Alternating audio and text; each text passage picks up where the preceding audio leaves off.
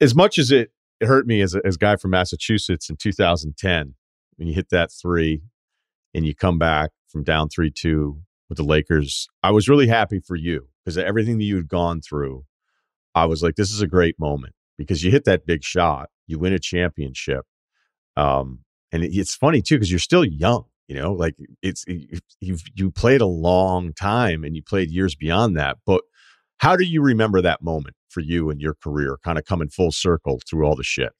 It was crazy, yo. That moment was crazy. I'm not gonna lie, because like that whole year was crazy because actually asked for a trade in November because I was like, there's no way it's gonna work. I'm in my prime. I just came off averaging 24 or something like that against the Lakers in the playoffs, and now I'm like not getting shots. So I told my agent, I said, yo, you got to get me out of here now. Then I met with Bus. I met with Dr. Bus, and it never really escalated. I handled it the right way, and it was just about we had a lot of conversations, and we met a lot. Like on Sunday, we have breakfast. They just talk about winning championships. You know what I'm saying? So it kind of made me really take on the challenge of being a role player and perfecting that role, like being the best at that role. Some games I would get 2 shots. Some games I got 10. It just never knew.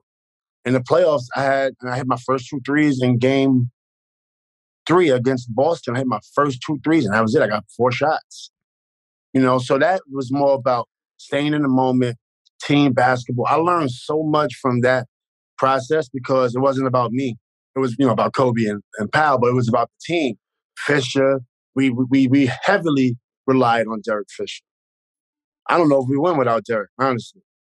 Derek hit just as many big shots as Kobe hit. And maybe more. I don't know. It's hard to say. So, and then when you talk about that moment, I'm 27-0 in high school. 67-1 in AAU. And then everywhere else, I went everywhere. Everywhere. So I wasn't surprised. I was grateful. You know what I'm saying? I wasn't surprised. I was like, wow, like my moment's here, and I didn't know that was going to happen. I had some offensive rebounds, got some missed shots, I got some steals, I got the ball in the block. And then I got then Kobe was the kind of soft double and team basketball. And it just led to that. So it made me really feel like, I almost was MVP, which was like probably my biggest accolade that I never received. I finished 6th in MVP voting. You know what I'm saying? I got Defensive Player of the Year, was an All-Star, got suspended a year where I was going to be more awards. That was going to be another first team All-Defense, probably second team All-NBA, All-Star. So and now I got the championship and I got the citizenship award. You know what I'm saying? So I got that. So it's like, I'm kind of happy. You know what I'm saying, with my career. I'm not all the way happy because I did want the MVP and I wanted a first team All-NBA. I didn't get those 2, but it's okay. What was the relationship like with Kobe? It was just basketball, honestly. Kobe beat me so many times, so I'm not happy in practice, for one, because I'm super competitive. You know what I'm saying? So day 1 practice, my forehead like this, and I'm ready to go. You know what I'm saying? Kobe too. Kobe probably more ready to go. So we had some situations in practice where we was able to compete against each other. And he did very well, and I was very physical. But then Phil Jackson has a concept where starters play with starters all year, no playing on other teams. So, we had some really good moments. I cherish those moments because I was able to compete against Kobe every day, not just like once every month or once every 3 months or whatever. So, and he loves challenges. You can be as physical as you want with him, and he embraces it. He thrives. So for me, at times, he's our best player. So at the same time, I don't want to overdo it. I don't want him to sprain a finger. I don't want him to, but I still want to be physical because I'm competing and I'm trying to get better. And he just embraced it, which was like really cool. So we had a lot of, we talk a little smack, but then That was like when I first got there in 2009, 2010 or whatever. Only maybe 3 weeks of really competing like that. Because after that, we just went to the starting group, and then that was it. We was on the same team for the entire season in every practice. So it was, it was great.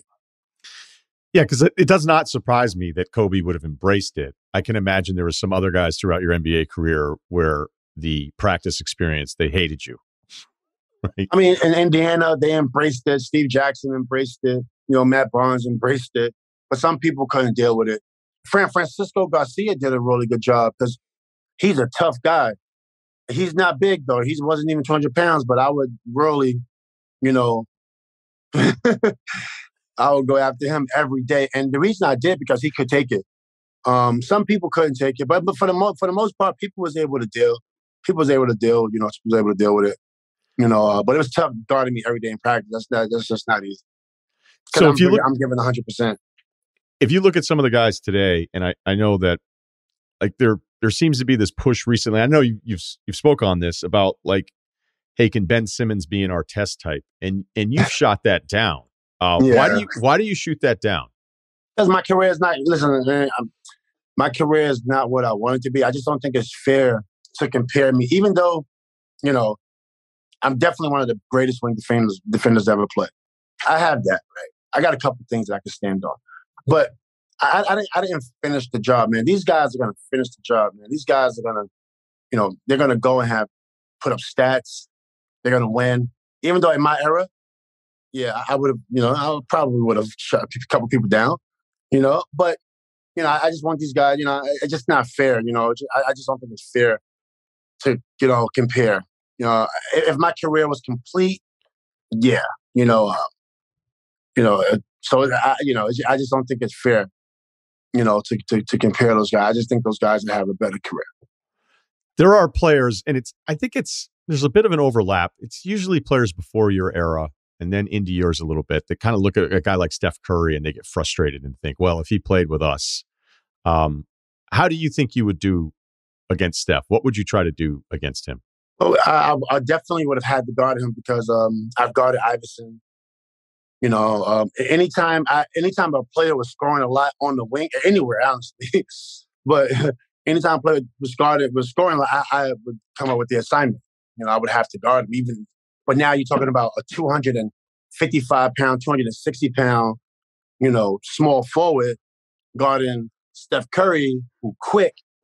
That would have been difficult because I think that would have been a little bit difficult because even when I had one good game against Iverson, I guarded Iverson twice, where I was the assignment for that game. One game he might have had 13 or 15, and then one game he might have had 30 or something like that.